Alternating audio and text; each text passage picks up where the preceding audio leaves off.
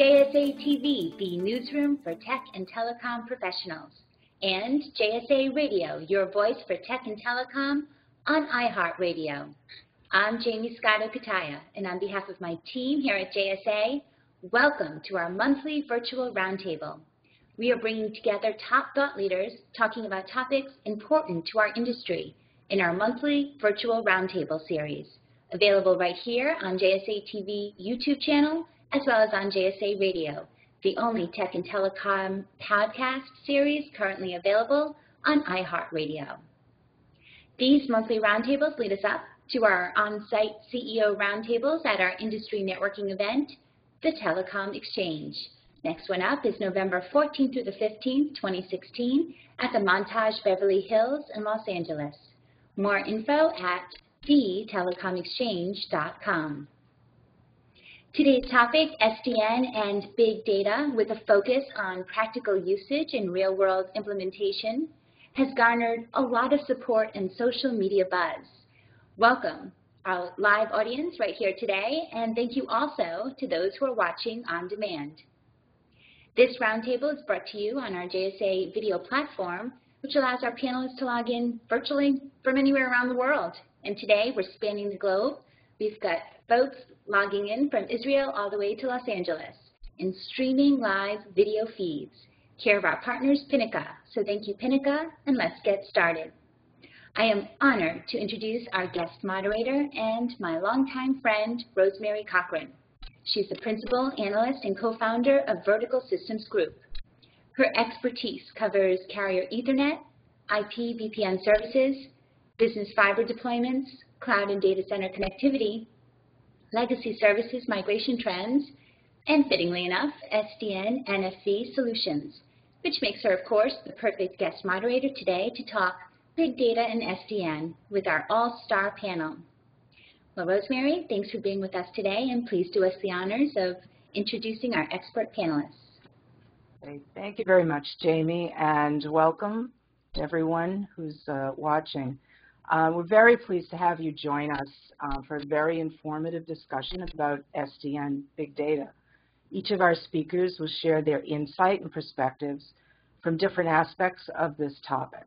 And I'd like to have them each introduce themselves and share a little bit about what they do in the SDN big data environment. Bill, could you start, please?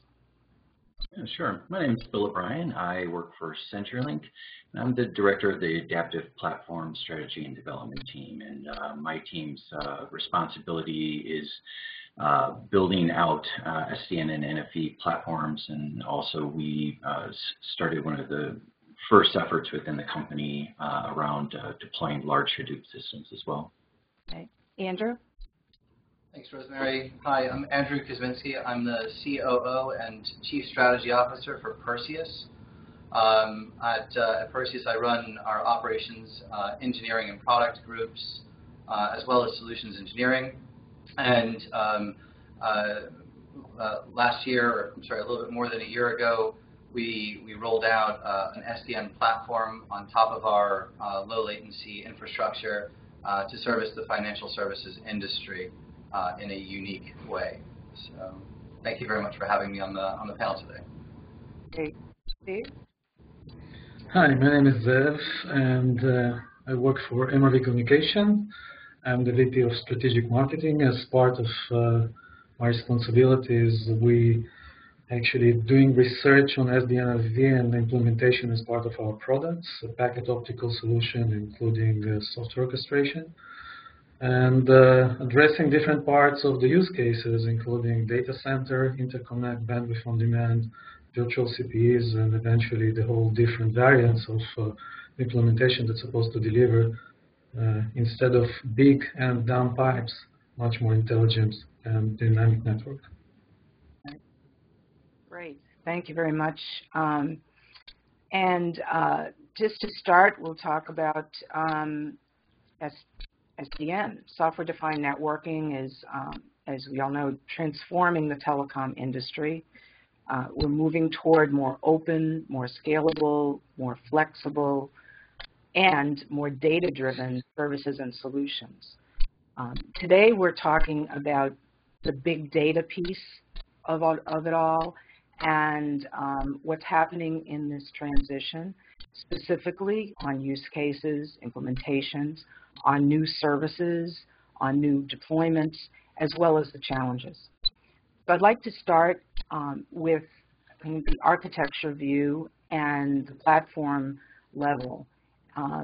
Bill, you've talked about or described integrated metadata as the oxygen for SDN-based service backbone architectures, and have obviously lots of experience in development.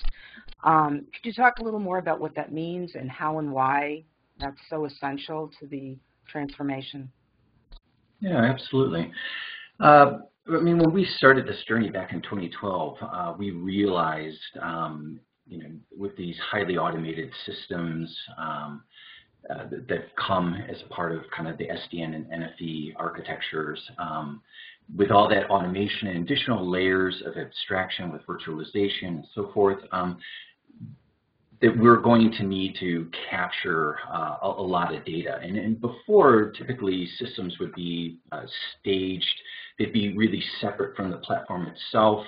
Maybe there'd be a solution that had integrated analytics, but everything would have to kind of go back to a separate system. So early on, we kind of conceived that the platform itself should really solve for a lot of these problems, should inherently have some analytics capabilities, and more specifically, the ability for these feedback loops. So with the robust set of APIs that are typically inherent with any SDN and NFV platform, and the automation that goes into play, we begin to ask ourselves, how can we even automate typically decisions that are made by humans, and then use this and build intelligent feedback loops back into the platform so that the platform can adapt to the operational, kind of behavior of the platform itself and all the dynamics that happen with that, as well as how individual users or customers are using our network services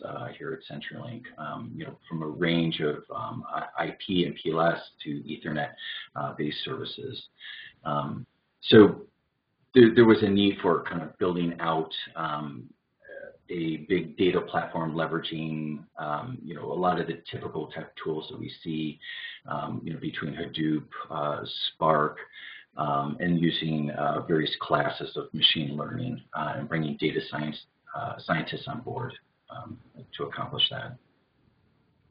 Excellent. And that's really a good intro then, Andrew, to talk about, with all that behind the scenes and this type of amazing platform, SDN-based with big data. What types of new service offerings is this enabling in terms of, analytics for your customers? Sure. Thank you. So there's definitely a paradigm shift that's occurring, especially as it relates to the financial industry, the financial services industry, as we're servicing those customers. And in order to keep up with that shift, we've adopted SDN as a platform to be able to service those customers in a much better way. So, we've called it, the NetJet model, or this Uberization of connectivity, where things have changed, and the power of the network, where it can go all the way into the application's hands, at least at first needs to go into the customer's hands. So that customer enablement, allowing them to log into a portal to order their own services, is at least the first step towards offering those customers new services, whether that means gaining access to new network routes or new compute virtualization locations. That customer enablement is that first criteria. So I guess the second one is, as a part of that is real-time delivery of services. So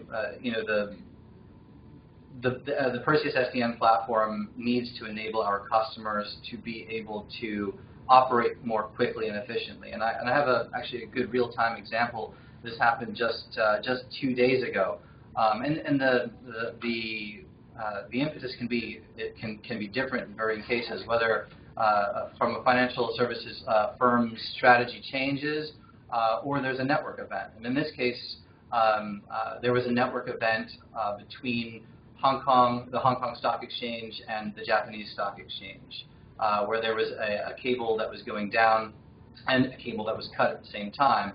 And our client needed to be able to turn up new capacity between those 2 points. By logging into the Perseus SDN fabric, they were able to enable their services to go live within 24 hours, which given that there were no cross-connects in place or anything of that nature, there was still some human interaction, but enabling those customers to turn that service up that quick is a very powerful tool. And then finally, I think you need to think about, well, from the Perseus perspective, right sizing and scalability of services. So this particular client or any other particular client that's using the Perseus SDN fabric might realize serialization issues or propagation issues as a result of congestion, and they can alleviate those by adding capacity, or potentially they realize that they can be more efficient with less capacity. So giving our clients the opportunity to upgrade and downgrade capacity is a critical component of the Perseus SDN platform. And while we definitely have other products and services that are being added to this environment, that was the starting point for us. Right. Well, that's a very good example. Those types of use cases of what has to happen and the ability to really to enable that functionality that quickly. Which brings us to Zeev. You've got kind of the fuel of all this to talk about some of the solutions that that big data is kind of helping with, and how that works in terms of going forward. Yeah, so actually it's interesting because obviously the linkage to big data era is trivial. We're sort of a data-driven society that expects a digital experience, and we perceive the futuristic network that's supposed to respond on demand to our requirements and really simplify and literally used as unlimited pool of resources. It's actually interesting, if you ask a software guy, the network should be unlimited in terms of pool of resources, which brings again into the concept that drives the software disruptive networking. Yes, it sounds a bit ironical, but this is literally of disruption, a story that will shake the industry, that tend to emulate sort of a cloud modeling that really speak about large scale of volume, velocity, and variety, which basically this is the big data. So if we judge the numbers of data flood, and Rosemary, as an analyst, you have really good insight on this, it will continue to evolve from IoT and mobile devices. Commercial mobile devices tend to go into the range of more than 10 billion in the future. And if you look on sensors that bring also a lot of data, so the estimation of 30 billion of RFIDs, or later any other aspects of artificial intelligence, will bring the big data as a big topic. So big data creates sort of tectonic shifts that go hand in hand with server virtualization and new traffic flows in the network that differ substantially from traditional client-server model. Due to the elasticity nature of cloud environment, big data processing reflects server-to-server modeling with traffic load that change in location, in intensity, like Andrew just mentioned, over time, which practically demanding a flexible approach to managing network resources. So this means that the delivery of new services over the network can adjust performance and service parameters on per session, per application basis is simply time-consuming and not efficient with older processes and technologies. So this is supposed to change with SDN paradigm. The objective of SDN is really to enable, as discussed, the transformation to open, programmable, and virtualized networks in application-driven era. So the new approach is really kind of to empower the software to tell the network what we want it to do and configure pool of resources as opposed to how to do and configure manually each device in the network to set up end-to-end service to business customers. And additionally, central software intelligence should enable collection of analytical data from entire physical and virtual networks to keep real-time snapshot of capacity usage, SLA performances, and highly granular data on application and user experience. So practically as of today, the SDN enhancements in telecom infrastructure and telecom operators networks have enabled some telcos to accelerate and simplify provisioning of their own bandwidth and data center resources. But I see it as from our experience, the next stage of evolution is that business customers now would like telecom operators to extend this virtualization of the network across their wide area network to deliver new and more attractive services at a lower price, obviously. And so this will force new business models adoption to reflect sort of a win-win situation of business customers, but still enabling the telecom industry to keep the pace and not move to Chapter 11. Indeed challenging. Lots of challenges. That brings it to challenges. One of them is, and that was excellent view of the different pieces of the network and how we are expecting more interaction, more of the data-driven kind of experience. In the telecom world, one of the big issues is the connectivity piece, of connecting, particularly as from a service provider standpoint, you're not really extending your footprint everywhere on net, and that interconnectivity is really a challenge. Maybe, Bill, you may speak to that to some extent in terms of how that is changing or how the data analytics will help in that respect. Yeah, I mean, I think there's some opportunities there where analytics or the data that we can use to improve SLAs or drive new connection models. So, I mean, specifically when we're capturing this data,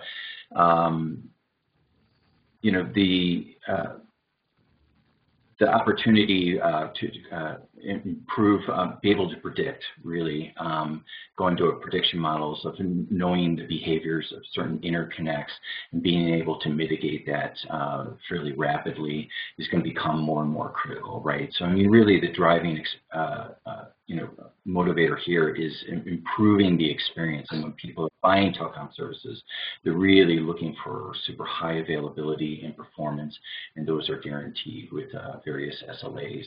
So by taking all that, all those metrics, you can start to build in algorithms that begin to let us know, potentially partners that are at higher risk.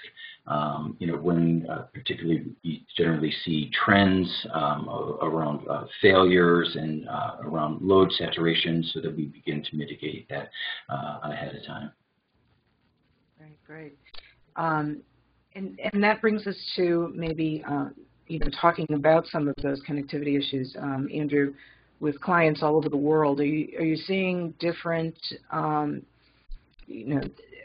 of transition rates for your customers in different regions, or are there any opportunities that you see on a geographic basis that are more diverse?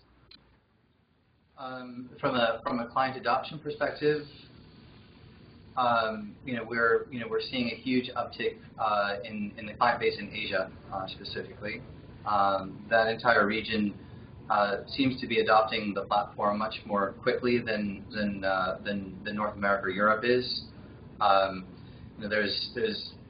think with the adoption of a new platform or a new technology, we constantly get asked by our clients, why SDN? What is SDN? I mean, at the end of the day, our clients are financial services firms. They're not I mean, some of them are technology firms, but a lot of them are traders. You know, they're trying to figure out how to trade efficiently on different marketplaces. So there is definitely some fear in the adoption of a new platform, and there are a lot of questions. But there certainly are a lot of benefits to the platform.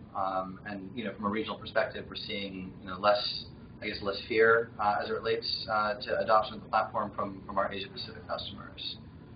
I just wanted to touch on something that Bill said before, which is predictability and building a predictive network as well. And I think that's one of the key elements that just needs to be reemphasized, because that is one of the huge benefits for our clients as it relates to them being able to adopt this service and having software to be able to create those predictive analytics so that we can create a more efficient, more effective network that is as scalable as a network should be, to react to what Zeev said before, which is the application, which is going to be ultimately driving those network decisions. Yeah, sorry, I'm just digressing a little, but I just wanted to touch on those points to reemphasize a little. I think that's an excellent point, because clearly predictability and performance are key for all of this to work and be successful. That is one of the major goals.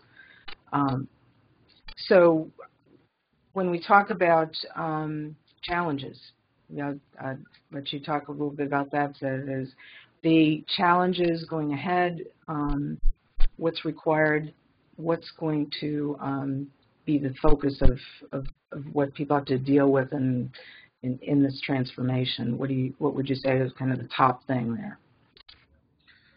For the telecom market, the biggest obstacle is to complete end-to-end service concept and do it in de facto technology and industry standards.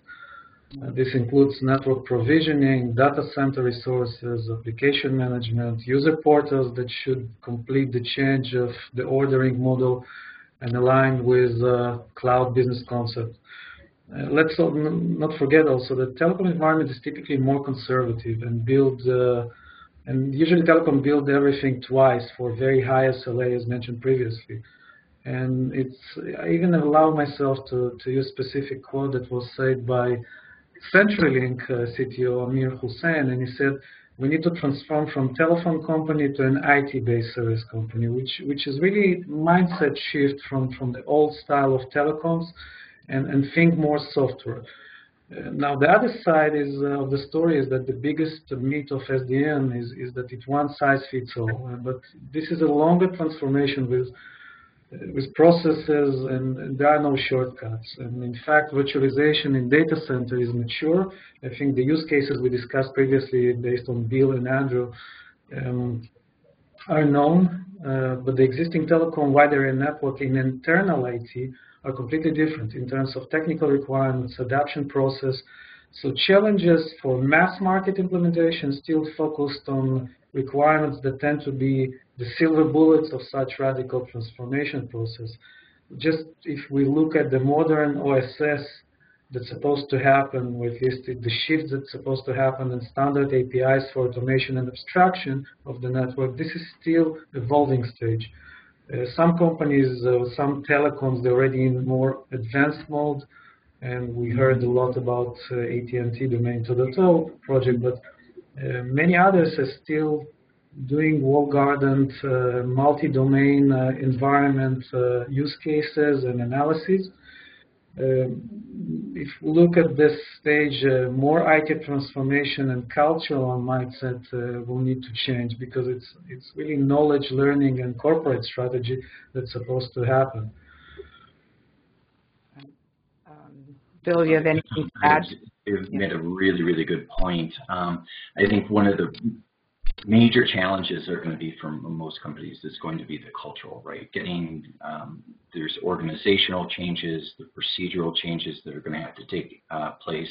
And as he pointed out, kind of end to end, that's impacting a lot of disparate systems. So here we're kind of really making this mind shift change where we're talking about kind of federation of internal platforms, making that shift to DevOps and this highly integrated data model that now we're having systems and machines make decisions that was really the domain of humans, and that's a huge shift. And so there's a trust layer that needs to happen, and we'll see that come in with vendors where they're going to be having this integrated kind of smart systems.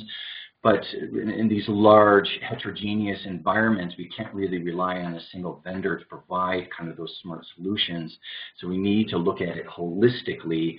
And so I think individual companies will need to build up, their capabilities and kind of this data science in order to, allow for this transformation to happen. And that really, requires that platforms are put in place, not only kind of these automated SDN, but really understanding what big data platforms look like and what they can do. It's not trivial. And you have to put in the time. And when we look at large web firms, they've invested almost a decade into this, and they're doing very, very interesting things now. So this is not something that you can necessarily buy completely off the shelf. You're going to have to make that investment in your organization as well as in the knowledge within your company so that they can begin to evolve in the development of the algorithms to make the smart systems and smart networks. Right, and I would say that is clearly one of the things that we see from tracking of this development and to move to SDN platforms. And it's not just a technology issue, and clearly it is a challenge. It's something that can be bought off the shelf, and it does take time. But there is the other corporate kind of cultural issue, the commitment, and people. People are a big piece of that, and the skill sets.